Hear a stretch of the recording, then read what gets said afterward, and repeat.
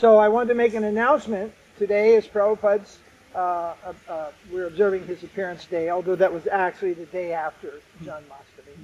But we're observing that, or talking about that, remembering him today, and Guru Puja today. So, for the pleasure of Prabhupada, and to further the Krishna consciousness movement in a humble capacity, today we are starting a new institution, a web-based institution called the Bhaktivinoda Institute.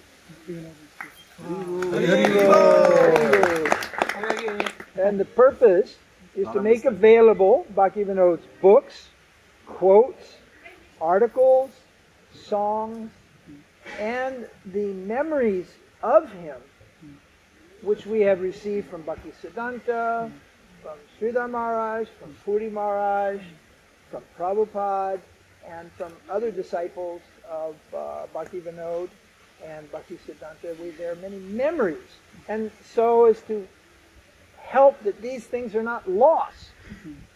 Because there once was a man, and he made something, a statement, I don't know who it was or when it was, but he made a statement.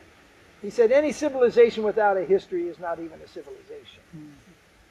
So we're a civilization. An ashram is it's a society, it's people. But we have our history. And our history has its modern beginnings, then it has its beginnings back 500 years ago, and again thousands of years ago. Krishna is again coming, making a new beginning when he gives Bhagavad Gita. So to preserve the history of who we are and what is the teaching that we follow. So today Vishnu Maharaj will register that name, BhaktivinodaInstitute.org. Ki Jai. Srila Prabhupada Ki Jai. Vaishnava Ki Jai.